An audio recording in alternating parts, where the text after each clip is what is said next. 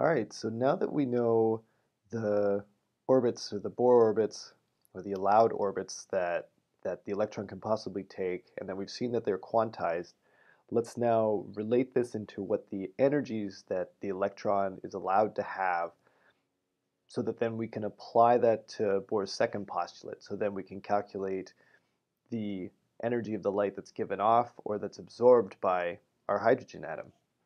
So to do that, what we'll first do is we'll just calculate what is the total energy of the electron. And so the total energy of the electron is simply going to be a summation of its kinetic energy and its potential energy. And I can, of course, write the kinetic energy of the electron as 1/2 times mass of the electron times the velocity of the electron squared. And I can write the potential energy of the electron as minus the charge on the electron, which is just E, 1.602 times 10 to the minus 19 coulombs, times the voltage that it's sitting in. And the voltage is due to the nucleus. And so then I would write V is equal to 1 over 4 pi epsilon naught times E, which is the charge on the nucleus, divided by R. So if I substitute that into this equation, I get total energy is equal to 1/2 mass of the electron times the velocity of the electron minus E squared divided by 4 pi epsilon naught times R. So now what I'm going to do is I'm going to reach back and I'm going to take a term so that I can basically get rid of this mv squared, which is this term right here. Because I want to write a term in terms of the Bohr radius, because now that we have a relationship that describes the Bohr radius in terms of many constants, then I want to now apply that to the kinetic energy, or find a way to apply it to the kinetic energy as well. So I'm going to go back to the beginning, and right at this point right here, when we were doing this derivation where we were relating the forces, we can see that we have a whole lot of similar constants on the left-hand side as we do down below, and we have the mass of the electron times the velocity squared. So I'm going to take this term, I'm going to multiply both sides by r, and so in the end what I'm going to get is a term that looks like this. I can write mass of the electron times the velocity squared, that's equal to E squared divided by 4 pi epsilon naught times r. And I'm going to take that term, I'm going to substitute it in for my term for my total energy. 1/2 times E squared divided by 4 pi epsilon naught times r. I'm going to subtract from that E squared divided by 4 pi epsilon naught r. I'm going to take my 1/2, I'm going to multiply it in, and what I'm given is total energy is equal to E squared divided by 8 pi epsilon naught r minus E squared.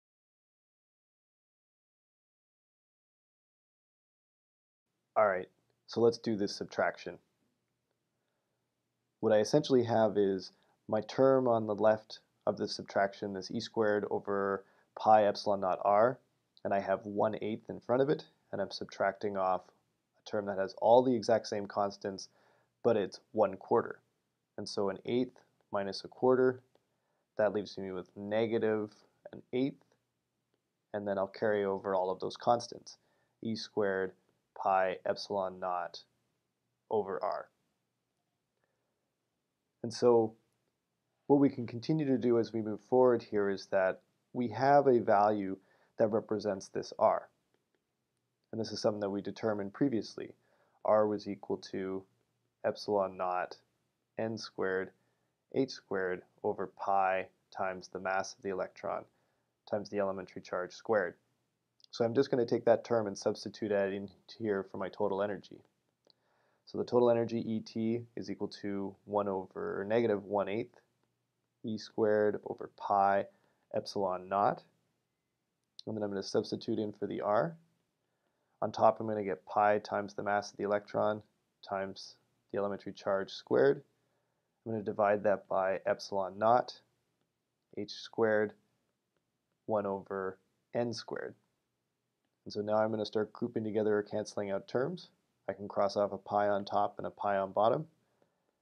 This leaves me with a total energy of negative times mass of the electron, elementary charge raised to the power of 4.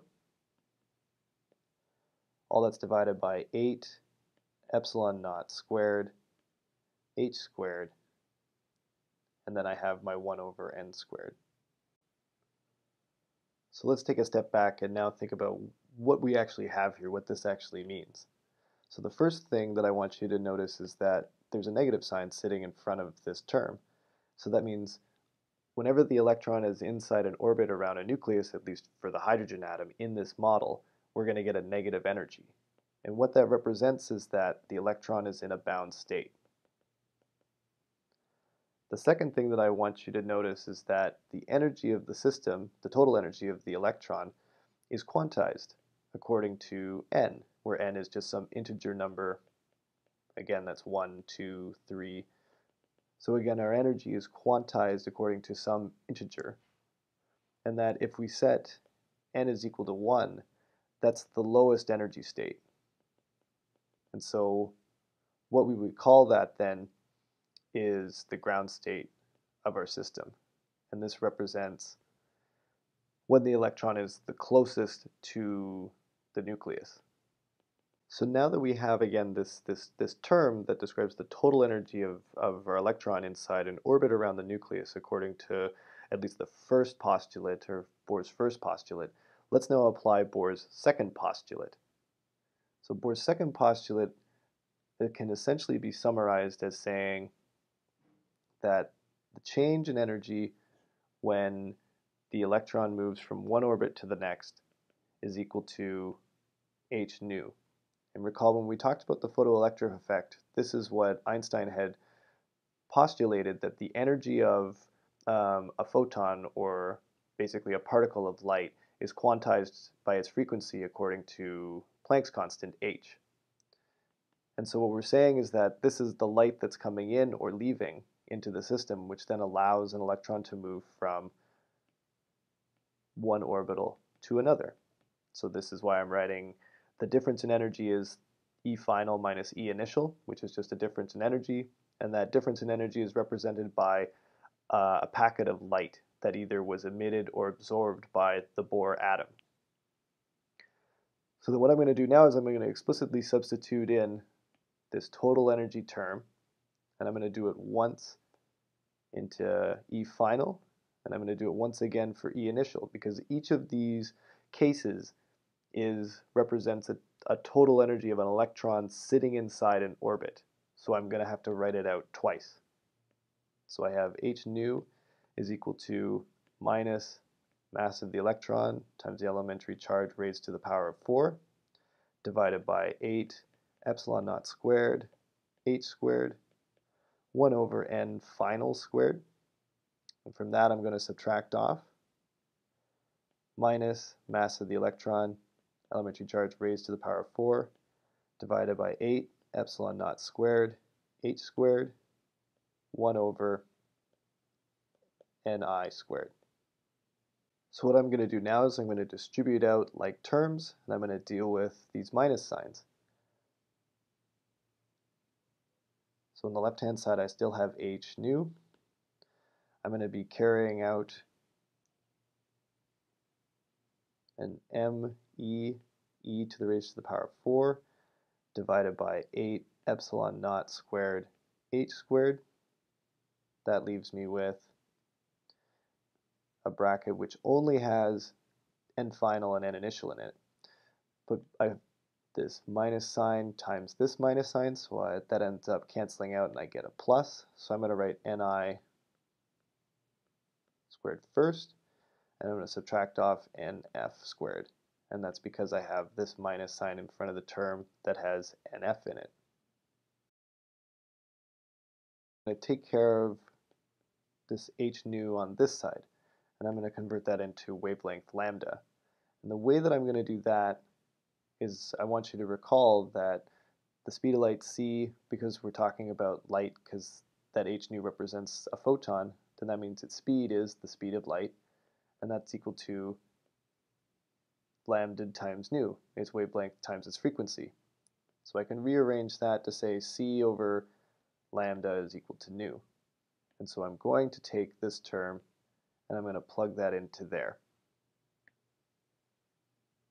So in the end what I'm going to get is h c over lambda, and that's equal to mass of the electron, elementary charge raised to the power of 4, 8 epsilon naught squared, h squared, all times 1 over ni squared minus 1 over nf squared.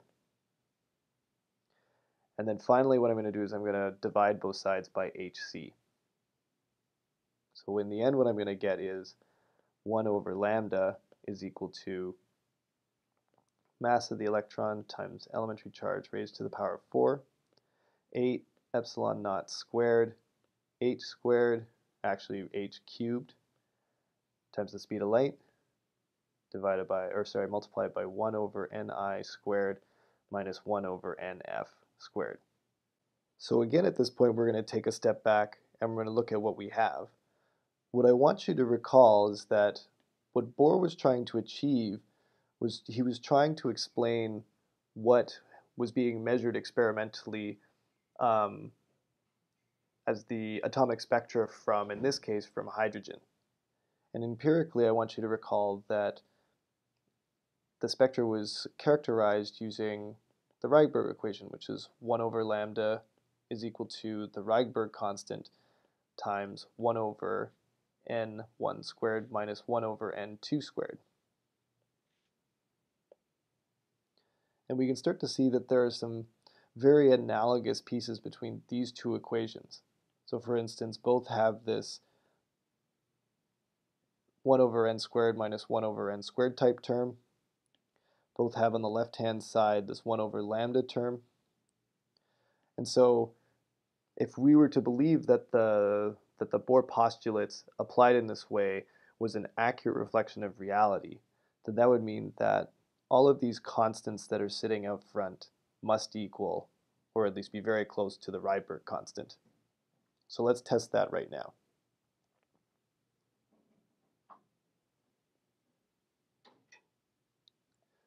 So I'm going to sub in all the numbers for all of these values, this constant or these sets of constants that are sitting right here. So the mass of the electron is 9.1093897 times 10 to the minus 31. The elementary charge is 1.602177 times 10 to the minus 19, and that's raised to the power of 4. We'll divide that by 8 times epsilon naught, which is 8.854187 times 10 to the minus 12, and that's squared. We'll multiply that by Planck's constant, 6.626076 times 10 to the minus 34, and that's raised to the power of 3. That's then multiplied by the speed of light, 2.9979248 times 10 to the 8. And I'm using so many decimal points. I'm using a much more exact version of the number because, again, we're trying to compare this to an empirically measured number. We want to get as close, or we want to get as accurate of a number as possible. But when we do the math, what we end up with in the end is 1.09737 times 10 to the 7 inverse meters. So if I do a quick unit conversion, put the meters on the bottom, I know that 1 meter is equal to 100 centimeters, which means that I have 1.09737 times 10 to the 5 inverse centimeters. Or I can write that simply as 109,737 inverse centimeters. And so what we're going to recall is that the Rydberg constant, and again this was a value that was empirically measured through looking at the hydrogen spectrum, was 109,677.6 inverse centimeters. So the difference between these two numbers is only about 0.5%.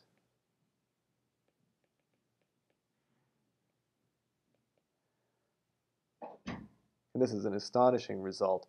given that in the Rydberg constant case, this was something that was measured from the hydrogen spectra, whereas we ended up developing a model for the atom which almost exactly characterizes or captures that same Rydberg constant.